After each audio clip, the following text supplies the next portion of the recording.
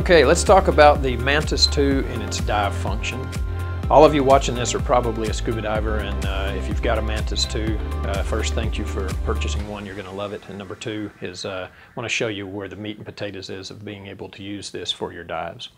So if we scroll through the menu until we get the cursor to line up on dive on the outside bezel, around the 2 o'clock setting on your bezel, you'll notice that you've got the dive mode, and as soon as you go in there, first thing you're going to see is what you set it for last. So if that was scuba, it's going to be in the scuba mode. If it was set for gauge or set for apnea or any of these features, that's what's going to be left on the screen. So that's nice, because if you don't free dive, or if you mainly free dive, you can leave it in the setting that you most often use.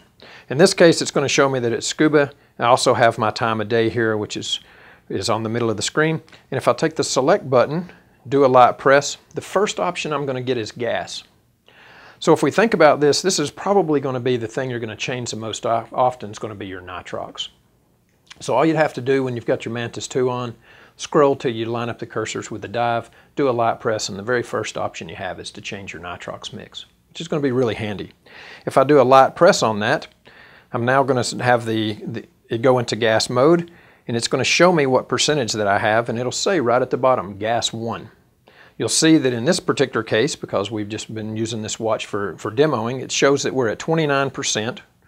It would have a maximum operating depth of 129 feet, and I've got a PO2, or a partial pressure of oxygen, of 1.4.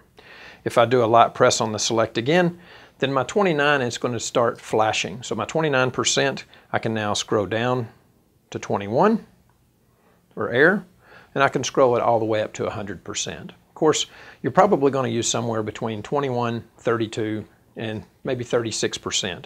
In this case, if I ran it down to 21, you'll notice that my maximum operating depth changed to 193 feet.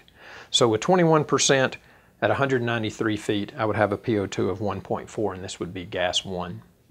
If I go up to 32, which is the gas that I generally use when I dive, it's going to drop down to 114 feet with a PO2 of 1.4, or I would have a PO2 of 1.4. Okay, let's lock that in. So let's just press the select button. Now it will give you the opportunity to adjust the PO2 if you wanted it to be higher or lower. In this case, I would keep it at a 1.4. That's a good safe percentage. Now if I press the up button, next thing it's going to offer me is to change gas 2. Remember, this is a 3-gas computer. With a 3-gas computer, you can have a gas that you would use for travel, one that you would use for the bottom, and then you could have one you use for decompression. Or you could have 2 decompression gases. Remember, this is a nitrox only computer, so it would be 3 different nitrox mixes, or air and 2 nitrox mixes. Next, you'll see your gas D. In this case, it's already set for a 1.6 PO2. In most cases, people would be using either a 50% nitrox or 100%. In this case, if I press select, it's going to be flashing up at the top. I have nothing there now because I didn't have gas D set. I can quickly hit the plus button and go all the way from 32 to 100, or I could just hit the minus button once and it would start at 100% and work its way backwards. In this case, it's going to tell me 100%. I have a maximum depth of 21 feet. It would be 1.6 using this gas at this depth, and this is gas D. So let's lock that in. Now, the next mode when I push the plus button is it says CCR. In this case, I have CCR turned off.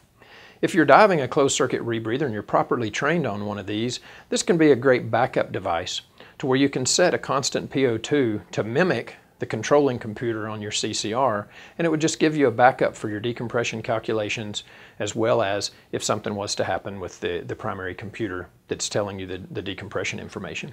So again, just to back up to what you've got for your CCR, it's not actually physically tied to it, so it can't read what's going on in the CCR, but you would set that up as a constant PO2 for the bottom and for the decompression phase of your dive, and you can have this be a backup. Next, we've got gas reset. This is a feature that we put in mainly for the rental world, or for people in the islands or places where they may have multiple users renting a computer during the day. So this was designed so that if you had more users using it during the day, or if you're just renting on a daily basis, that you could set the computer so it defaults to air over a set period of time. For instance, if you taught a nitrox class tonight, you were renting out your M2 computers and people set them for 32%, you would want it to go back to 21% tomorrow, where air divers may be coming in and renting the same computer and not knowing about setting and changing the percentage of oxygen. So it's a nice feature, not that commonly used for individuals, but great for dive resorts. Next feature is you've got a halftime alarm. You can actually have the computer beep at you and tell you when you're at half a tank. So if you've got a tank that's full and you want to know when you're at about half your tank so that you can start planning your return back to the boat or your return back to shore, this is a nice feature that it will alarm for you and let you know. Next is you've got a tank reserve. You can adjust this from as low as 600 psi to almost as high as you want, as far as when you want the computer to alarm and let you know that it's time for you to be heading up. Keep in mind that all of our computers that use a transmitter are going to do what we call work of breathing, or remaining breathing time. They're going to actually calculate your gas consumption, the amount of time that you're underwater, and it's going to give you a time that gas is going to allow and get you back on the surface with this tank reserve that you programmed in. So for instance, if I said I wanted to be on the surface with 600 psi, on the bottom it's going to give me a number or a time, and let's say it's down to like 800 and it starts beeping and telling me that I need to be heading up. With the proper ascent rate, my safety stop and everything, I would then get back on the surface with 600 psi, because it's calculating as much as 1/4 of a psi change in my gas consumption. So it's very accurate. Next, we've got the pairing. If you're using the transmitter, you need to get the transmitter and the Mantis 2 to talk to one another. So later we're going to show you how to pair this. It's really, really simple. And once you pair the Mantis 2 to the Scubapro transmitter, these guys are in communication kind of from then on. Until you have to change a battery on one of the two, you don't have to repair it before every dive. It's always going to remember the setting that you had before. You simply just have to turn it on and get the two to talk to each other and know that they're reading the pressure in your cylinder. So we'll walk you through that a little bit later. Now we're back to the gas setting. If I continue from the gas setting and do a light press on my plus again, the next thing you're going to see is the word Scuba. If I do a select under Scuba, first thing I'm going to see is a depth warning. It's going to say off at the top in this case, because I have it turned off. In this case, the last was 115 and then warning. I can actually set the computer to alarm for me when I get to a specific depth. This is really a handy feature. So for instance, a minute ago I said that I had 114 feet was the maximum operating depth for my 32% nitrox. I could set this to alarm at 100 feet if I wanted, so that I know that I'm getting close to my threshold of where I shouldn't be staying very long or going any deeper with this percentage of nitrox. So I can use that as a handy feature. Next button, if I push the plus button, is going to be a time warning. In this case, I have it turned off again. It shows 60 minutes and it shows warning. I can set this for how long I want my dive to last. The typical dive that we do in Florida is usually going to be 40 minutes to an hour. So you could go in based on what the boat captain tells you that he wants you guys back on the boat in a certain amount of time. You could say 60 minutes. At 30 minutes, the Mantis 2 is actually going to beep at you and let you know you're at half your time. This is wonderful if you're a dive master or a dive guide, because you can actually take people on the guide, show them the different creatures, and the alarm's going to go off and let you know when you need to be heading back. Half your dive going away from the boat or away from the shore, and then start your return back. So a really great feature that we've got built in. It's actually automatic once you set this time. Next, you've got your micro bubble levels. Remember, with part of our adaptive algorithm and Scubapro's biometrics and human factors, we're looking to take in as consideration as many personal things as possible when it comes to using our computers. In this case, with the micro bubble levels, L0 is our standard 8-tissue adaptive algorithm that we've been using since the 80s.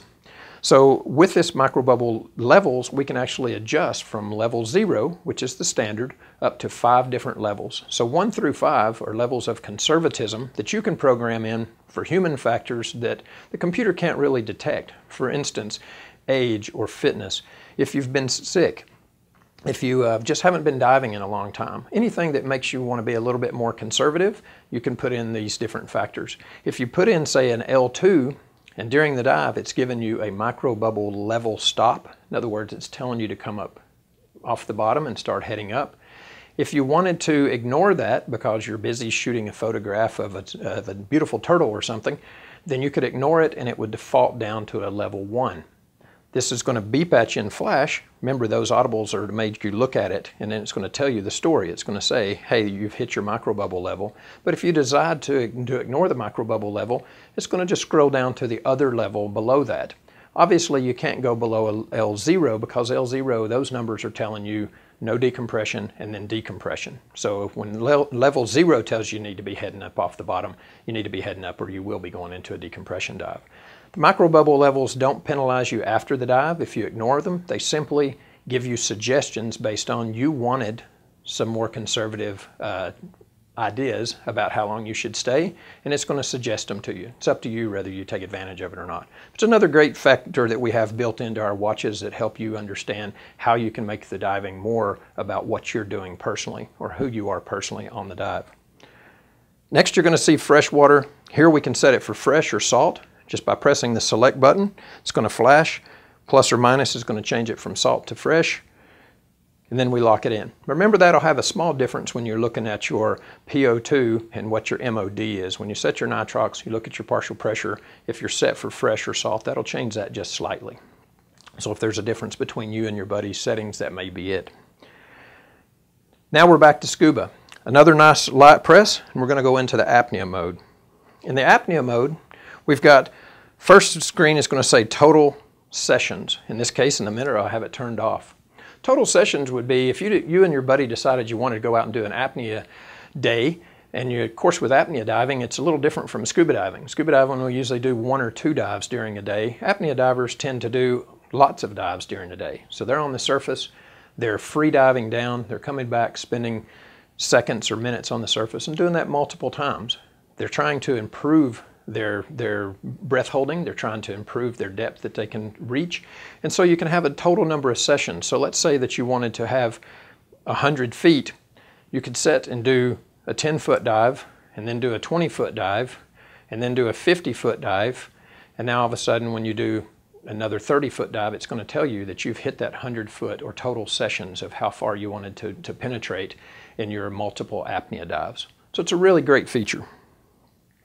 Now you've got surface interval. You can have it where it will alarm, or you can just set different times for how long you want to stay up between dives. So if you wanted to be doing your breaths and focusing on your next dive, instead of having to sit there and use the watch and watch the time, you could actually preset this to alarm you and tell you that 1 minute or 3 minutes that you've been up, it could go off and you'd be ready to do another apnea dive.